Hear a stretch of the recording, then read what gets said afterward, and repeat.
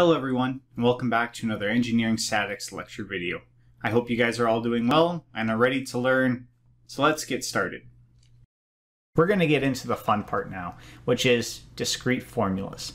Remember when we talked about center of gravity, we said that we have an integral formula, but we also have a discrete formula. We can do the same thing with centroids. So just like center of gravity, we can derive discrete form expressions.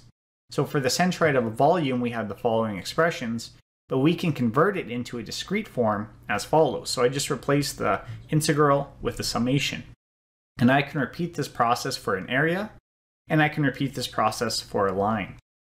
Again, the only difference is you're replacing the integral with a summation. Now the key here is this. If I know the area and the centroids of all the shapes in an assembly, well then I can use these discrete formulas. And you're saying, well, Clayton, what do you mean an assembly? What exactly does this mean? Well, more often than not in exams, we will have something called composite bodies, where we have a complex looking body, but it's actually just a combination of smaller shapes. And these shapes are actually simple shapes. So again, that would be a composite body. And since we know the centroids of all these simple shapes, we can use discrete formulas. So the best example would be the one that we covered in the last video, which is what we'd call a T-beam. So we have two rectangles kind of welded together or something like that to create kind of a T-looking structure. Now, we don't know the centroid of a T. We don't. But we do know the centroid of a rectangle. And if we were to look here, all we essentially have is two rectangles. So one common exam type question is they'll give you a shape like this that's, again, composed of easy, simple shapes, and they'll give you a bunch of dimensions. And then they'll ask you for something like, what is y bar? Well, if that's the case and you know that your assembly here is just a bunch of simple shapes, that's your hint to go to the discrete formula, which is the summation of ai times y squiggle I divided by the summation of ai. A is just going to be the area of the shapes, and y squiggle is going to be the distance from the axis to the centroid of those shapes. Again, we know the centroid of a rectangle. That's nice and easy for us. So if we were to look here, we say, okay, I have two shapes, so my summation is going to involve two terms. So I got area of the purple shape times y squiggle of the purple shape, plus the area of the blue shape times y squiggle of the blue shape divided by that total area. And then it just becomes plug and chug, because if we were to look, well, the area of a rectangle for the purple one, well, that's just going to be 30 times 150. If you guys are struggling with the area of a rectangle, I think we have bigger issues than what a centroid is. So this is why it becomes nice and easy. The area of the blue shape, well, that's just going to be 100 times 50. And then the last thing that we need is the y squiggle for both of these shapes. But again, that's just the distance from the axis to the centroid. And we know that the centroid of a rectangle is halfway up.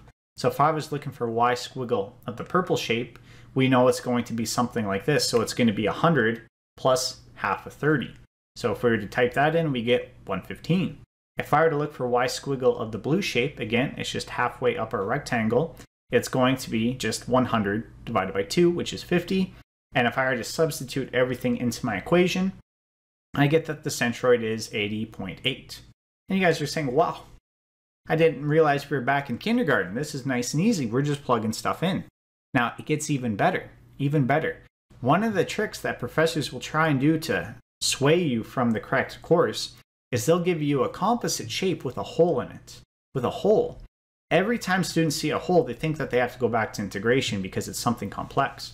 But when we have an assembly that has holes, we actually do the same process, but all we have to do to modify it is the area of a hole is negative.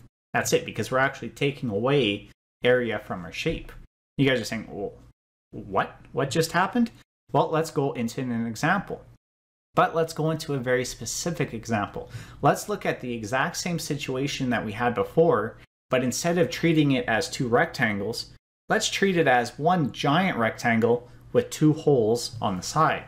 So again, we did it like this before, but let's say that instead of that, we have one giant rectangle with two holes. So see, at the end, we still get the same shape. If we were to do this, again, it's the same process. All we're going to do is find the areas of our shape. So we know for our purple shape, if it's that big giant rectangle, it's going to be 130 times 150.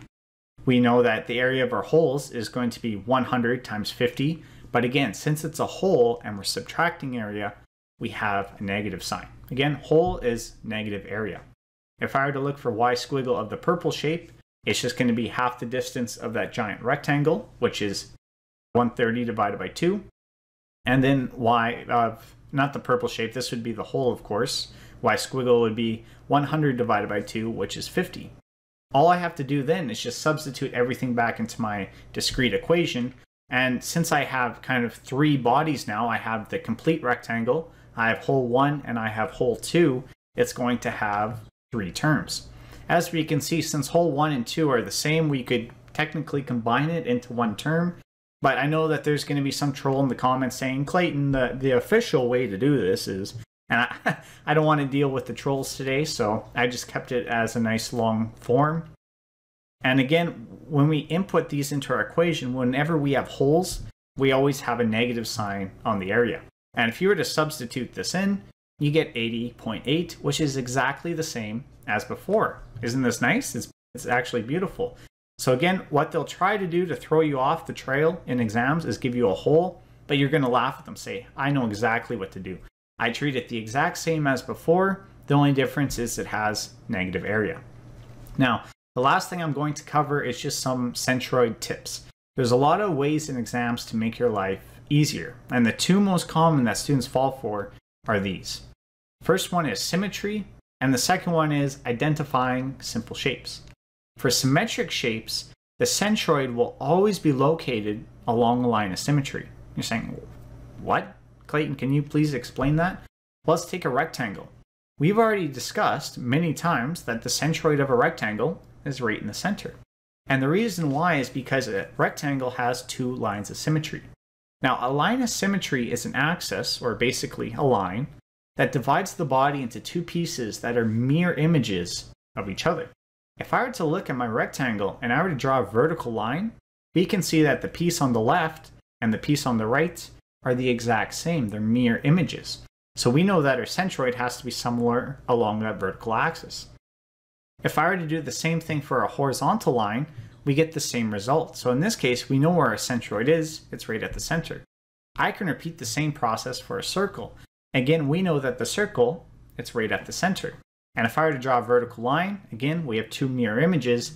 And if I were to draw a horizontal line, again, we have those 2 mirror images. Now, sometimes you won't always have a doubly symmetric shape where we have both x and y as symmetric, but you might have something that is symmetric along one axis. So if we were to look at a triangle here, we know that there is a mirror image if I were to draw a vertical line. So we know that our centroid, our x bar, is going to be somewhere along that vertical line. Y bar, we would actually have to do some math because we don't know where exactly vertically it would be. But for x bar, we know it's just going to be kind of to the midpoint of that shape. So hopefully that helps. The second one, and this is mean, so I'm warning you guys, don't fall for this, okay? This is classic troll professor number 1. For simple shapes, we know where the centroid is. We don't need calculus. If I were to give you a square, you know where the centroid is. If I were to give you a rectangle, same thing. Number 1 question I always see on these centroid exams is the professor will give you something like this, and then they give you the equation. Whenever students see the equation, they go, oh, I need calculus. I need calculus. If they give us the equation, they gave us 2 axes, it's begging for calculus. But if we were to look at the shape, it's just a triangle with base 6 and height 3. We know the centroid of a triangle. So all we have to do in this case is say, oh, well, we know the centroid is going to be b over 3 in both directions. So it's one of those funny things that I've seen so many students fall for, but just try to identify those simple shapes, because if you know what the centroid is, you're good to go. You don't actually need to do any calculus or anything like that. So yeah, that's it for centroids, the second last topic of this lecture video series. Again, next couple of videos are going to be dealing with moment of inertia, and then that's it. So you guys are almost there. I'm so proud of each and every one of you. And yeah, that's it for this video. So thank you guys so much for watching. I really appreciate it. I will see you all in the next lecture video.